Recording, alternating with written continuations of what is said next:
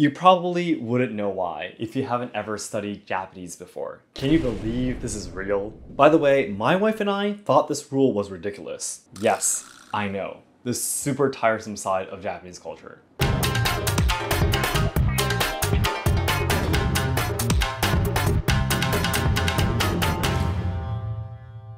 皆さんこんにちは and welcome to Let's Ask Shogo. Due to restrictions finally being relaxed, I see more and more people coming to Japan. However, I often receive messages telling me that they want to prepare gifts for the Japanese people they are going to meet, but are afraid that they might give something inappropriate. I can understand why you're worried. Japanese love rules, don't we? So today, I will introduce 5 gift-giving taboos in Japan. The 5 taboos will get more and more important towards the end, so please stay with us till the end of this video. Also, in the last chapter, I would like to give you my advice on gifts that I rather recommend. By watching this video, you will forever be released from the fear of giving gifts to Japanese people and will be able to sleep well at night. If there are any other questions about gift giving after watching this video, please let me know in the comments. And before I start, although these taboos were introduced in books and websites, in reality, they are not that strictly considered today. In the end, what's most important is to think about what's best for the person who you're giving the gift to.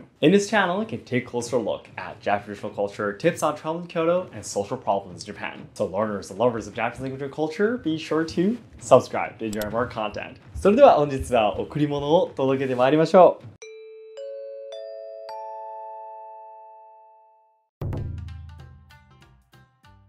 1. Cutlery. Then let's start with something that is rather easier to understand why it is a taboo. Cutlery, like kitchen knives, is considered taboo because they imply the meaning of cutting relationships. Also, items that could break and shatter like glass are often associated with broken relationships. It should especially be avoided when given as a wedding gift. However, because there are many high-quality kitchen knives in Japan, I think many people would be pleased to receive them. I actually had a friend who gave us a pair of glasses for our wedding, but we are happy to use them even today. A knife might be a little strange for a wedding celebration, but if it is what is desired, in the end, that's also fine. 2. Combs. Now from here, the way of thinking is going to get very unique to Japan. Do you have any clue why a comb is a gift taboo? You probably wouldn't know why if you haven't ever studied Japanese before. Combs are called kushi in Japanese. This is actually a homonym to kushi, which means to suffer and die. This is why combs are considered to be an unlikely item. Those of you who've been watching my videos must know already, but Japanese people love such homonyms. For example, in a previous video, I introduced a superstition that clipping your nails at night is bad because that is called yozume, which is the same pronunciation as yozume, which means to shorten one's lifespan. Another gift taboo that is related to numbers is the amount of money you give as gifts at a wedding. In Japan, there is a tradition to hand money to the newly married couple when you take part in their wedding. When you do so, you need to decide the amount of money you want to give them. But you should never give them an even number like 20,000, 40,000, or 60,000 yen. It's bad luck because it can be divided into 2 evenly and can be associated with the couple being separated. Can you believe this is real? By the way, my wife and I thought this rule was ridiculous, and we agreed to ask our guests to all bring 20,000 yen. But do you think we will ever split up? 3.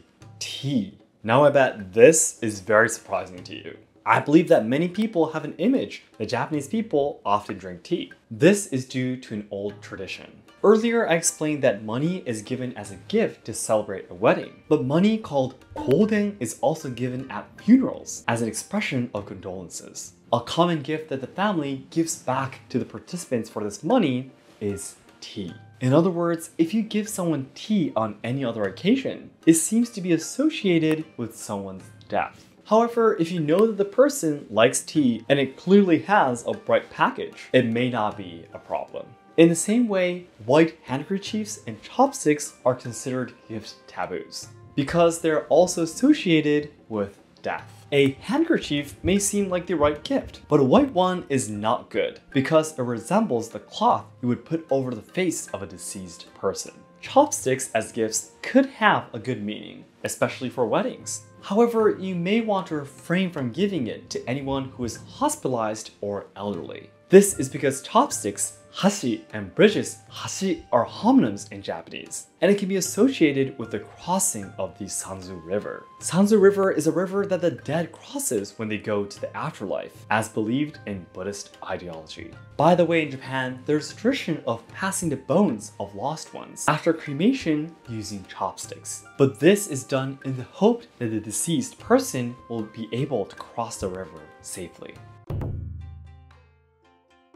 4. Socks and shoes. You may have opportunities to give gifts to someone who is older or superior to you. However, Japan is a society with a very strict hierarchical relationships, so there are a few things that should not be given to avoid being rude. Socks and shoes are the two of the most representative ones. Items worn on the feet are considered taboos because of the implication of stepping on them. Also, socks are called kutsushita in Japanese, and this word contains shita means down or lower. This gives it another reason why it shouldn't be given to superiors. Yes, I know, the super tiresome side of Japanese culture. Let me introduce a few other taboos too.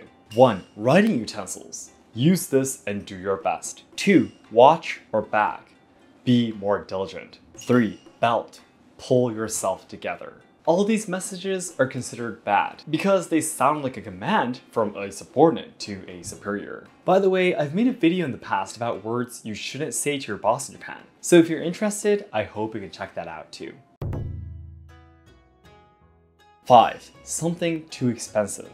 Lastly, let's talk about the price of the gifts. Japan has many traditions of giving gifts to each other, but in general, there's a rule that we must give back a gift that is half the price of what we received. I too first thought that it is pointless to receive a gift if you have to give back the person so much. But it seems that this exchange itself is a form of communication. In other words, you should avoid buying a super expensive gift to show your appreciation. Japanese people tend to think that they must give something of the same level in return, so some people might feel sorry to accept it. Of course, the average price will vary depending on the occasion, but if it's just a greeting gift, a few thousand yen worth of something is recommended. It may seem stingy, but Japanese people find it easier that way.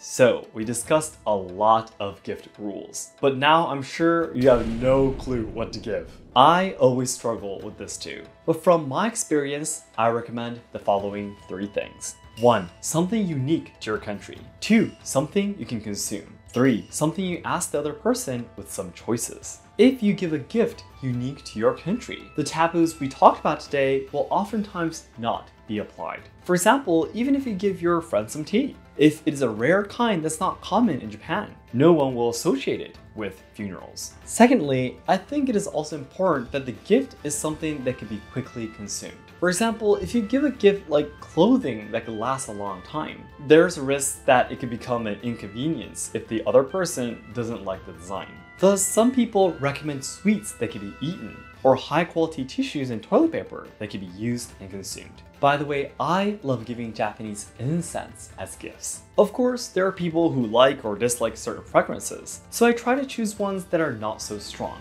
even if they don't like the fragrance and want to throw it away. It is small and easy to do so. Lastly, if you really have no clue what to give, you should just ask. But you need to be careful that by 99% chance, they will tell you that they don't need anything. So I would recommend you to give some options in advance and make them choose something. Like, you can ask them, if it's either coffee or cookies, which would you like? This will make it much easier for them to ask for a gift. Then lastly, today's conclusion. I introduced the 5 gift-giving taboos in Japan. 1. Cutlery. Cutlery and items that break like glass can be associated with broken relationships. 2. Combs. Combs are called kushi in Japanese, which is a homonym of kushi, which means to suffer and die. 3. Tea. Tea is a common gift that is given in return for money collected at funerals. Therefore, it can be associated with someone's death. White handkerchiefs and chopsticks are also not recommended as gifts for someone who is ill or elderly. 4. Socks and shoes. The following things are not recommended as gifts to give to superiors. 1. Shoes and socks. 2. Writing utensils. 3. Watch and bags. 4. Belts. 5. Something too expensive. Japanese people tend to think that they must give something of the same level in return. So some people might feel sorry to accept something too expensive. My recommended gifts to give a Japanese person are 1. Something unique to your country. 2. Something you can consume. 3. Something you ask the other person with some choices. So that's it for today. Thank you very much for watching. If you thought this video was useful for you to learn about the gift-giving culture in Japan, please hit the like button to help me boost this video to more people. And please do check out all the other activities I'm doing inside the description box. Thanks again, and I'll see you in my next video. 皆さんどうもありがとうございました。